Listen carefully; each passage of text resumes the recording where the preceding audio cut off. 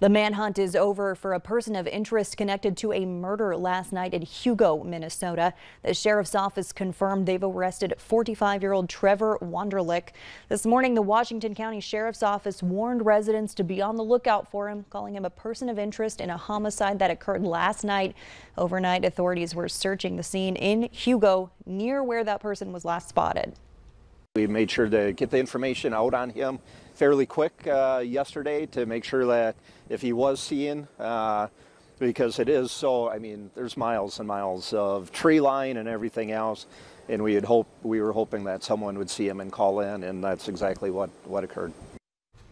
The victim was a 68-year-old woman.